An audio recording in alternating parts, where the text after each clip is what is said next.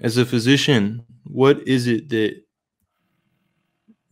you've seen and that you appreciate and that you would like to share about the patient responses to psilocybin?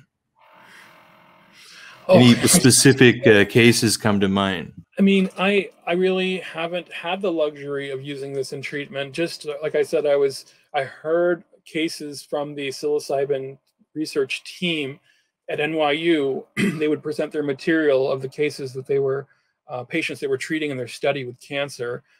It was just the same things that everyone knows.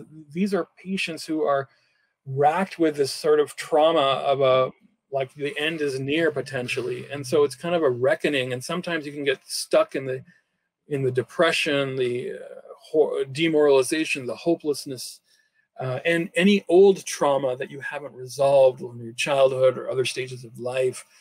Those can kind of come back with a vengeance, and just a sense of meaninglessness and hopelessness, and wish for hastened death, wish for just ending it all, and just there's no purpose. Even though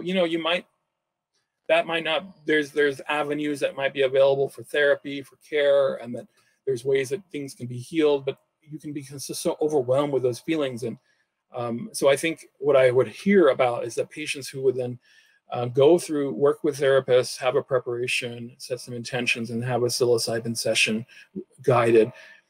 There would be these amazing mystical experiences that they would go through, a series of life reviews, feelings of dissolving entirely, and really having a sense of complete closure or of the life course itself, and then experiencing reverie and bliss, timelessness, ineffable sense of deep knowing, sometimes an abiding sense of love, like through their whole body. I mean, just very profound experiences with music and eye shades and support and safety. And it just stays with them. It goes on for hours, and then it stays and it stays and it stays, and it just sort of starts to trickle into their sense of their life and what's important to them.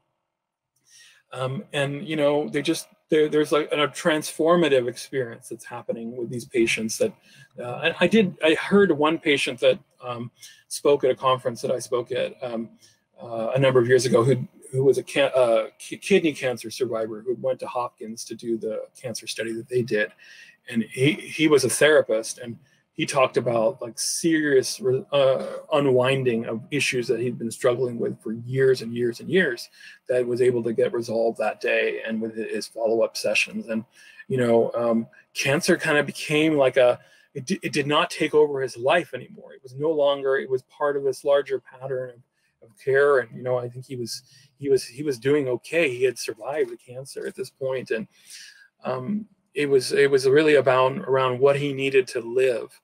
And to reconnect. So that's what I've seen and heard with psilocybin patients who have cancer, these significant transformative experiences. I've seen it also with ketamine in some of my patients who have advanced cancer that I've treated.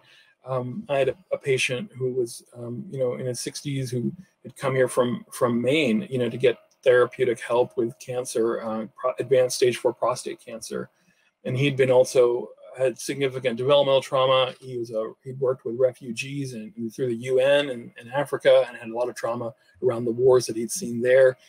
For him, the experience of having this psychedelic experience and support, it was around, he traveled the world, and he had a vision of his own like a cremation ground, a very sacred cremation ground that he saw in India, in the Ganges. Or maybe he hadn't seen it; he'd always envisioned it, but he'd been close to it, and it really became very clear and rich for him what it was like to have this celebration. And solemnness and beauty around his death, around his own death, and what it's like to be moved into the river. That's the metaphor that's used in a lot of Indian rituals around dying, and so that's what came to him. It was he cried, and it was like a really joyous experience for him. He's now passed away, but he did experience significant changes in his level of bodily pain. That he had severe bodily pain from the cancer, the tumors, the stress of all the worsening illness. It changed tremendously for him. He also used cannabis to alleviate that. He had used some opioids and he stopped using them. And his mood entirely changed. He was more present. Anyway, I feel like these kind of things are possible in cancer patients with this kind of medicine, be it psilocybin, ketamine, ayahuasca, like so many of these substances. They all have different features, but their common theme is this ability to reset the default mode network, really change get you out of that hyper survival mode or even the extreme life threat mode, and help you come safely into another mode that is actually more pro healing, which is the kind of that social nervous system where you can have more connection.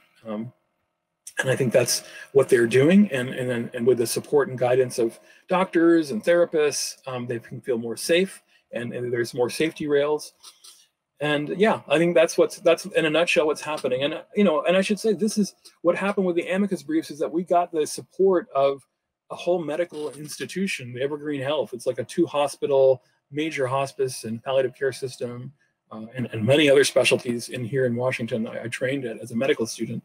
They said, yeah, we support this type of therapy for these kind of patients.